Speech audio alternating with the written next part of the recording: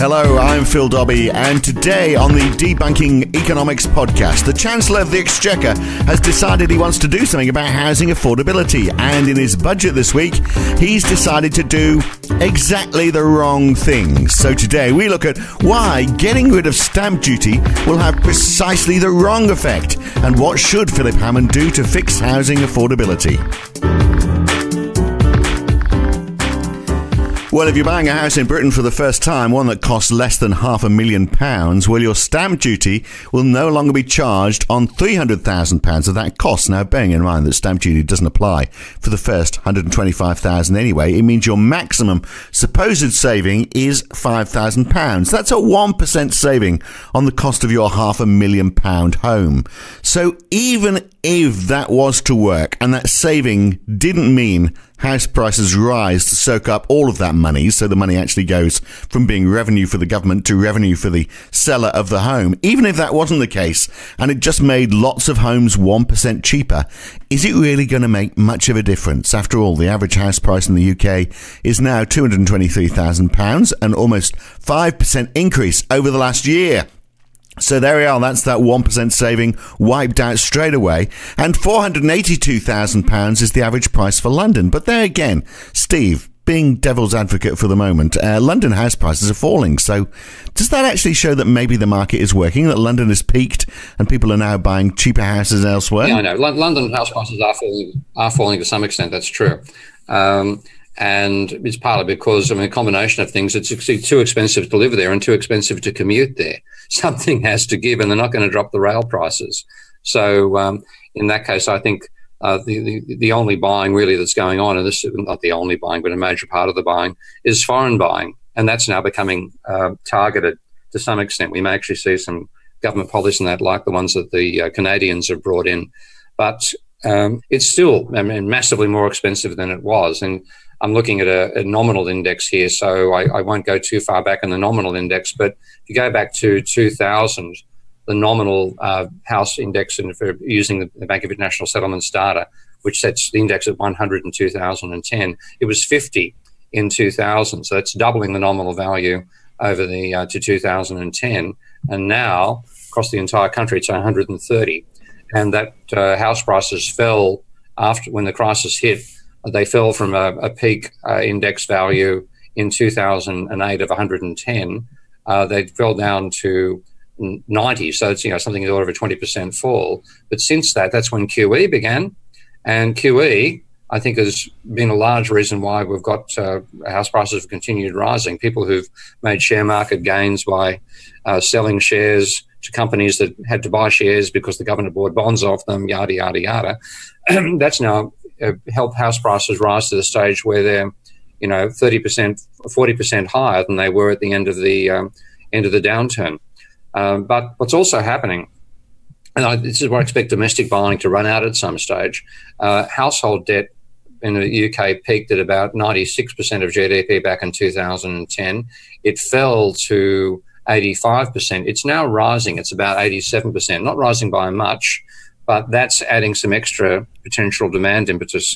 Probably not in London itself, because of the peculiar issues of London, house prices being 3 times the rest of the country and the cost of commuting there being impossible as well. Something has to give in that market. But the rest of the UK could start seeing its house prices rising a bit, I think, courtesy of this extra demand pressure coming in now. Though it can't go particularly far because, again, with just a rise of a bit over 10% of GDP, you're back at levels that are literally the highest England's ever had. But how can they? Apart from, and you hinted at it, the fact that, there's foreign buyers, how can houses, like anything, get above a price that people are prepared to pay for them? Surely they reach a point where people go, well, I can't afford this anymore, I'm not going to buy it. Obviously we've had low interest rates for a while, so people have a false idea of how much they can afford. But surely the market's going to determine if you can't afford to buy it, you're not going to buy it. Therefore, the price is going to come down. Well, it's a positive feedback, because if you don't just buy houses to live in, unfortunately, you buy them also to gamble on. And therefore, if house prices are rising, that actually adds to demand. If you have rising price of carrots, that doesn't add to the demand for carrots. So assets are very, very different. People buy because they see the prices rising. And there's a positive feedback between the two, and that's why it's dangerous. That's why it needs to be controlled. But in that can go on and it has gone on. It's driven, UK household debt levels has trebled them in the last 30 years. But of course, when you get to this high level, what actually keeps house prices rising isn't the level of debt. It's partially the rate of change of debt, but it's also the rate of change of the rate of change of debt. And this is where it gets very tricky. But the basic logic, and I've done the mathematics on this and also some of the empirical work for the United States with two colleagues, Paul Umrund and Rickard. If you think about what is the demand for housing, fundamentally, when we're talking domestic purchases, it's the flow of new mortgages. So that's the rate of change of mortgage debt is the flow of new mortgages divided by the price level. And that's going to be roughly equal to the flow of supply in the market, which is houses being turned over for all sorts of reasons, from divorce to people trying to capitalise on gains to people moving, plus the rate of change of housing stock that's being added, houses being demolished and new ones being added. So you've got a relationship between the change in mortgage debt and the level of house prices. So your main driver is therefore the change in housing debt, which is the change in new mortgages and the rate of change of house prices. And the UK's case, using data going back to 1970, according to economic theory, I should find a correlation of 0. It's conventional economic theory. The data gives me a correlation of 0.56. So if you want to slow down, if you want to reduce house prices, the main thing you've got to do is reduce the rate of growth of mortgage debt. It sounds like it's spiraling out of control. However bad it is now, it's getting worse all the time. But I mean, if you try and do anything about it, that is going to hurt the economy. Yeah, it does, and this is the catch-22. I mean, I often think about we should we should do this analogy one day, but it reminds me of the very first episode of Alien. You'll see the classic Sigourney Weaver. First issue of Alien, when they try to take that thing off John Hurt's face, and they, tentatively the creature's over his face. For those who haven't seen the movie, and they try to use a pair of pliers, I think, to break one of the limbs. It breaks one of the limbs. The blood in the animal falls out and goes straight through 3 or 4 levels of the hull of the ship. And somebody then says, "Interesting defense mechanism. You don't dare kill it." Well, that's fundamentally the housing market, because when you have the extent to which people have speculated on it and their apparent net worth is based on inflated house prices versus the level of debt they've purchased to buy them, if house prices start to fall, there's panic everywhere. Not everywhere, panic amongst those who bought the houses, and then when the slowdown in the rate of growth of new mortgages occurs, there's a slowdown in the rate of growth of the money supply as well, and GDP falls. Yeah. Do you know, when I was watching that movie, I was thinking that it's just like the housing market. That I remember. Absolutely, I remember commenting to the person. I was thinking about 20. Yeah. That's right. Look, so what about affordable housing then? We've got Sajid Javid, who's the Secretary of State for Communities and Local Government. He's the guy responsible, supposedly, for making sure people can afford to buy houses. His answer is that people can't afford houses because young people are spending too much on nights out and smashed avocado at breakfast. They're not facing. Amazing he hasn't been hit by avocados when he walks down the street. Well, he says they're not young people, not facing up to the reality of modern daily life. They have no understanding of the modern market, he says, something they have in common with him. He has no understanding, exactly. By the sounds of it. The level of say, I mean, when you're looking at mortgages, if you've got £500,000, then to actually purchase one of those places, you've got to be saving at least, you're looking at 10% these days, 10% deposit. The amount of time people take to save effectively what is 2 years' income for many young people is they're not young people anymore what they can afford to buy. No. At a particular point, this is partly your question, can this go on forever? What I would like to use as a way of analysing this is effectively an epidemiological model. That's a hard one to say on a Sunday morning, because when you look at how a disease spreads, and that's also a good analogy to the house prices, then you have a population of non-infected, a population of infected, and a population of recovered.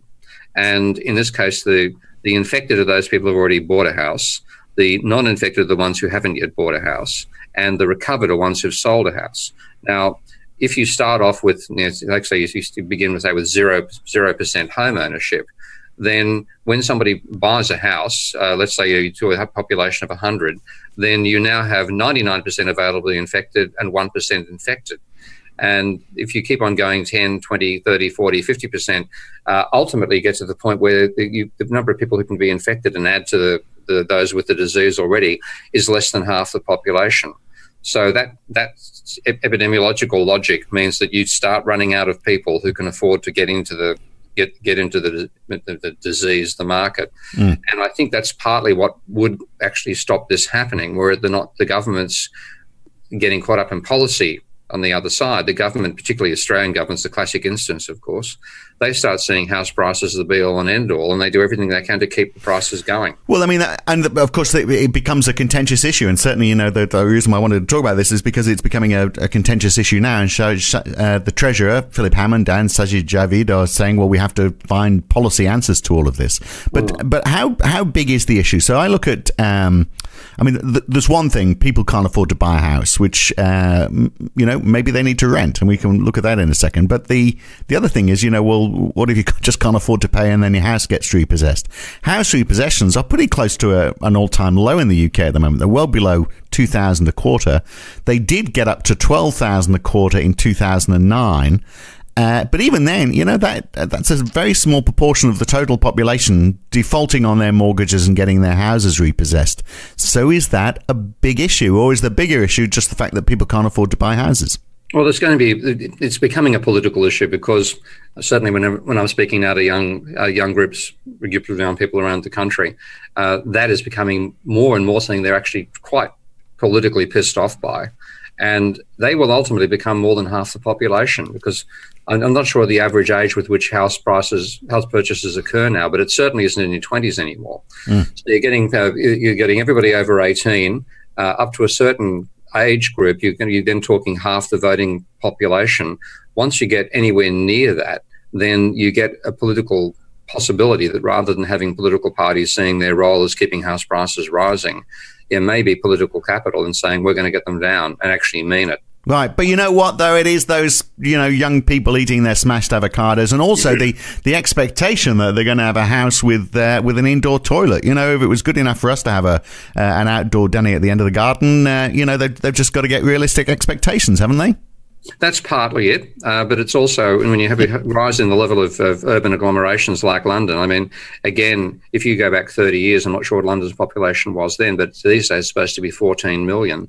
The scale of the agglomeration and the transport system also becomes an issue. So if you have people living on the periphery of London who are told, and who work anywhere near the centre, then they face massive transportation costs as well. They start looking at it and thinking, I'm either, if I buy out here, I can't afford to commute in. And I think in that particular case, London's got a very peculiar problem, because it's got, I would imagine, I'm not sure, but I imagine one of the most expensive public transportation systems in the world. And at that level, it becomes catch-22. You can't afford to rent, you can't afford to buy, and you can't afford to work in London, so you might as well eat smashed avocados. Exactly, yeah, on the dole.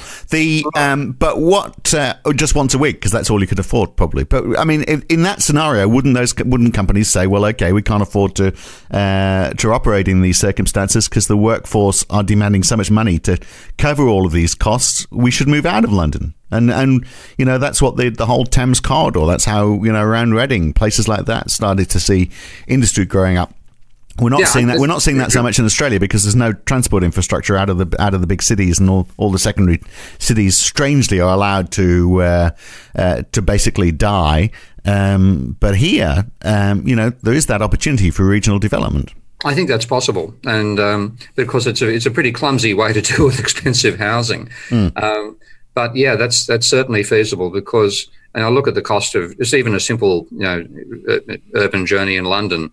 20 kilometres will cost you £7 one way. It's just crazy expensive compared to income. So if the people can't afford to travel, then the companies are going to have to do it. And that's, again, as I said, a pretty crazy way to cope with expensive housing. Well, the other way, according to the Chancellor, and also Sajid Javid has said the same thing as well. In fact, I think it's fairly accepted wisdom, but you're going to tell me, no doubt, that that's wrong. Increased supply. Sajid Javid said we need 300,000 additional homes in England each year, which is twice what it was a couple of years ago. It was about 215,000 last year. So is that the answer to affordable housing? Just build more? And if that is the case, why isn't that just happening anyway? Why aren't market forces making it happen? No, several reasons. One is because the dynamics are quite complicated, because if you look at the flow of supply for housing, as I said, it's turnover of existing properties plus new ones being built. And that itself is related to the house price level. When you take a look at the change in house prices, then it's the change in the number of houses coming onto the market and the acceleration of house building. So it's a second order effect. The acceleration changes much more rapidly than the rate of change. So if you're driving a car, the acceleration forces are the ones if you hit the brake and hit the accelerator and you're in the medium range for the car, that's when you feel the forces forwards and backwards. Same sort of story for acceleration here.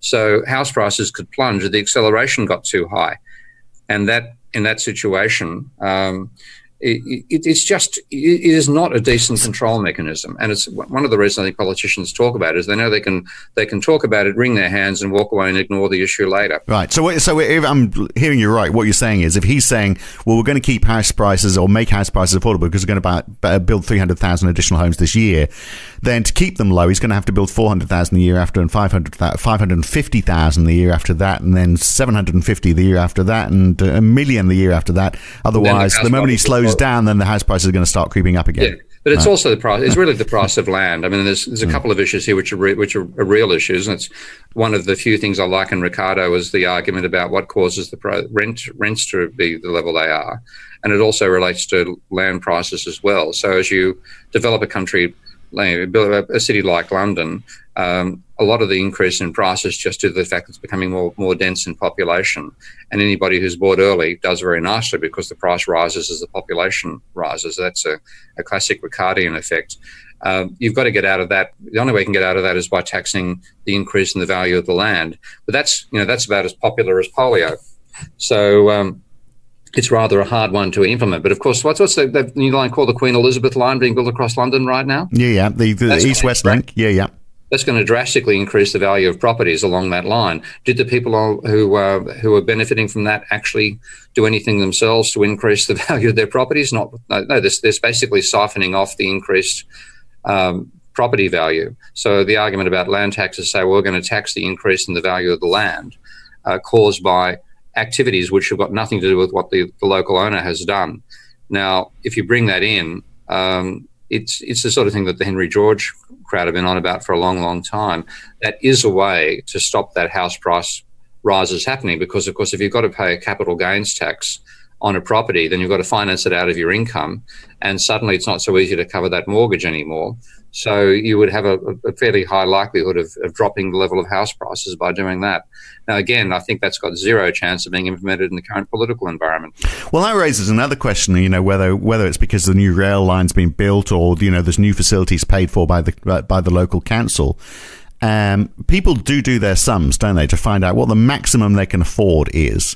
If council rates are high, then people can afford less, and so perhaps that means property prices will fall. It means money is that the developers were going to get now goes to the councils. In which case, would councils charging more actually help contain house prices? It doesn't make anybody better off. It just means the money shifts hands as to who the beneficiary is. Yeah, and it has to be based on the value of the land rather than how many bedrooms you have, which is the crazy situation you and I both know applies in the UK. Well, let's look at another factor that influences demand, and you mentioned it yourself, foreign buyers. And if we look at Kensington and Chelsea, the borough where the Grenfell Tower took place, there are said to be over 1,600 empty properties just in that one London borough, and they are predominantly property speculators from overseas. I know, it's obscene. One of my colleagues, Rex McKenzie, is starting to do work on that.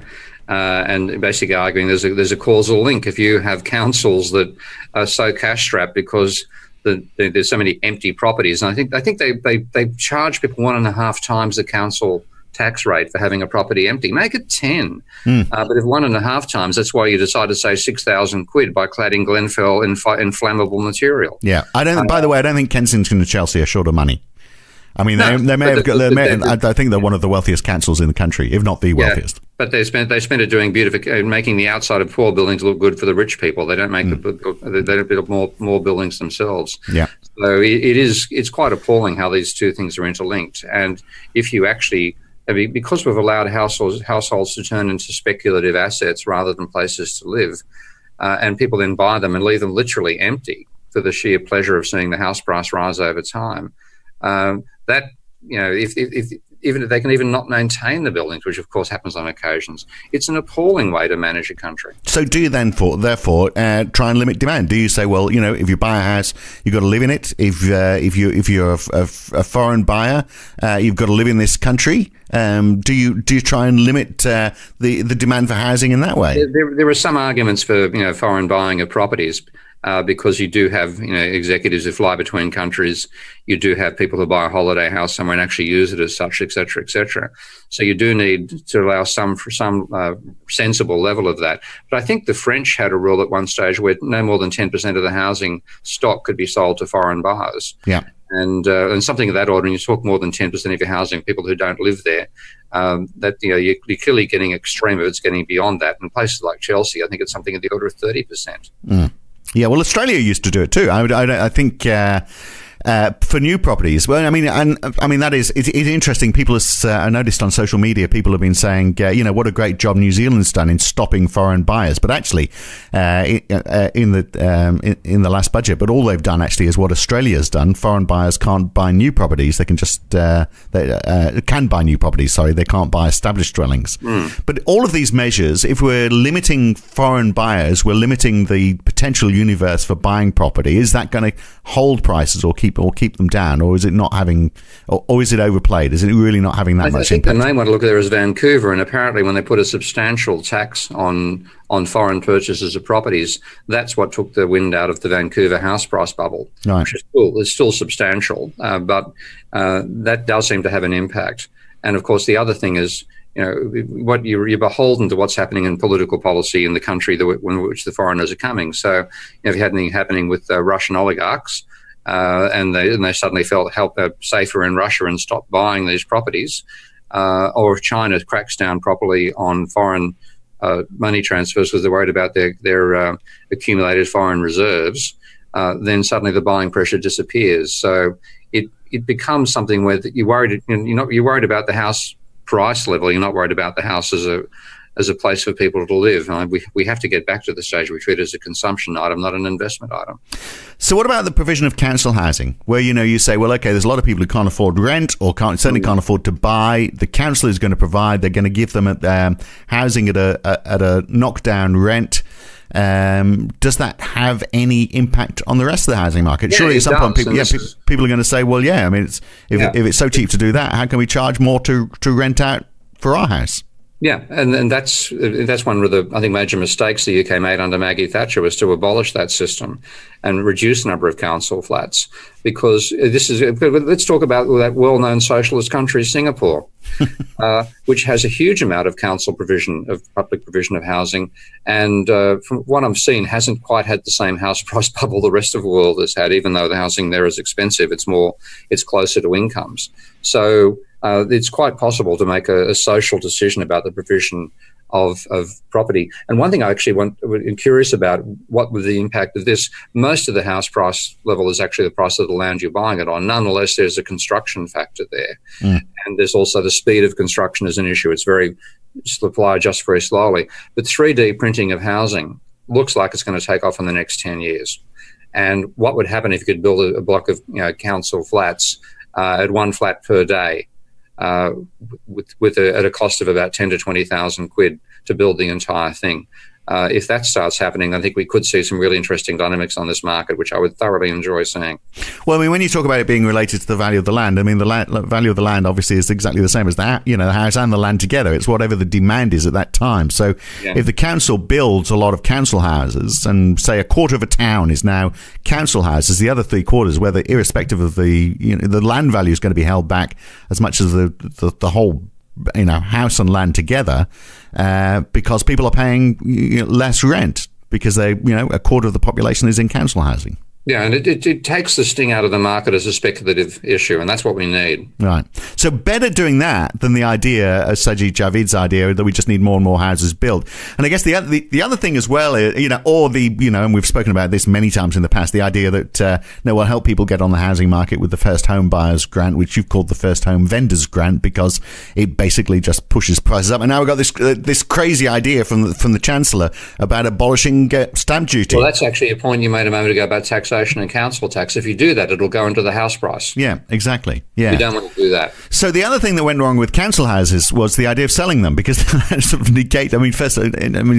People complain about the fact that they were sold and never replaced, but isn't part of the problem the idea that they're sold in the first place? Because then people exactly, because this is one of Maggie Thatcher's reforms that I think the UK will look back and rue very badly, because that's what enabled the growth of the private debt to take off. Because that, when I look at the data, and 1982 is the crucial date when private debt, which had never exceeded 73% of GDP in the UK, went from 55% over Maggie Thatcher and Tony Blair's reign, from 55% to 195% of GDP.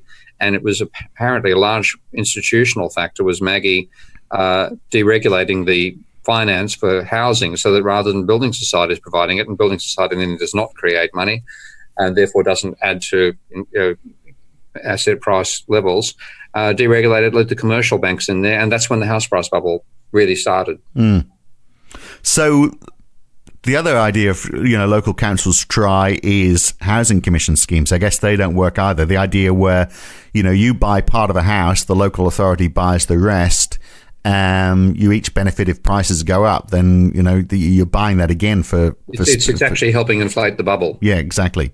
So the only answer, but it seems like a sensible answer, and it would certainly be not the approach that's taken by this government, is that if you're looking at housing affordability, it's just look at the idea of holding prices by making sure a reasonable proportion of the total housing stock are council houses. Don't, people who are moving into those houses just having to accept the fact that, you're probably never going to own a house in your life, but do you need one? If you can't afford to buy, stay in this council house. Treat it as though it's your own, because you're going to have it for life, probably. And that's the situation in Germany again. And this is where Germany, one of the few lessons Germany has the rest of the world can learn from. I've been told by colleagues recently there is a house price bubble developing in Germany now, which isn't amazing because the banks are totally deregulated. But German rental situation is that once you rent somewhere, it's pretty much your property until you can't be kicked out. The house can't be flipped on you, and in the house contract, you're expected to provide the kitchen. Yeah. I don't not the knives and forks. I mean the whole damn. Yeah. Getting it fitted, absolutely. Yeah. So there we are. So that is a house for life. So I mean, if you're in a council house, and you're thinking, well, I do want to buy, and you do get to a circumstance where you can buy. Well, hopefully the fact that there's just so many council houses has brought down the private market as well. So perhaps there'll be more chance to do that. Yeah, but I also think we need to change the regulations on lending to stop to look at the current ceiling ratio of house loans to house prices, and that, like in the UK, that might be running at something like 20 to 1 in terms of a ratio of the income of the house earns to the the rental income the house got to the price. The price could be 10, 20 times the current rent. Set that at a max. Leave it at the maximum now, and reduce that by a factor of 1 every year. So you get back to the stage where ultimately the maximum you can borrow to buy a property is 10 times as rental income, not 20. And in that situation, I think we'd see house prices falling, which would be, politically, you have to prepare the country for that sort of thing, because we're so locked into believing house prices should rise and always do rise, that when they start reversing, the stampede out of an inflating asset could be pretty dangerous. Yeah. So it is. I mean, politically, it's very difficult, isn't it? We're going to push up government spending because we're going to buy all these houses, build all these houses for low rent, and in doing that, we're going to devalue your property values. And we want to win the election. The best thing about going are the smashed avocado eaters. Go after them. All right, very good. Okay, excellent. Another problem solved. All we need to do now is implement it as policy. Good to talk again, Steve. Okay, mate. So the real answers, controls on bank lending and more social housing, measures that are going to actually drive the prices down, cost money, and they are politically untenable, aren't they? Because people with houses don't want to see their prices go down. But how do you have affordable housing without that happening? And on social housing, which was not a feature of the budget, what about this? The number of council houses built in 2010, when the Tories came to power, the number built in that year was 36,700. The number built last year? 1,102. Doesn't seem that they see this as being part of the answer. But if cheaper housing is available for people who need it, obviously it makes it hard to speculate on private property that costs many times more. So there's your obvious answer. And of course, bank lending constraints, as Steve was saying. And that's it for this edition. Don't forget, if you want to hear more, subscribe at debunkingeconomics.com or become a supporter of Steve Keen on Patreon at patreon.com Prof. Steve Keen. Now, next time, we saw Britain's growth forecast downgraded in the budget. Why? Because productivity is stagnating. How do we fix that problem? That's next time on the Debunking Economics podcast with Professor Steve Keen. I'm Phil Dobbie. I'll see you then.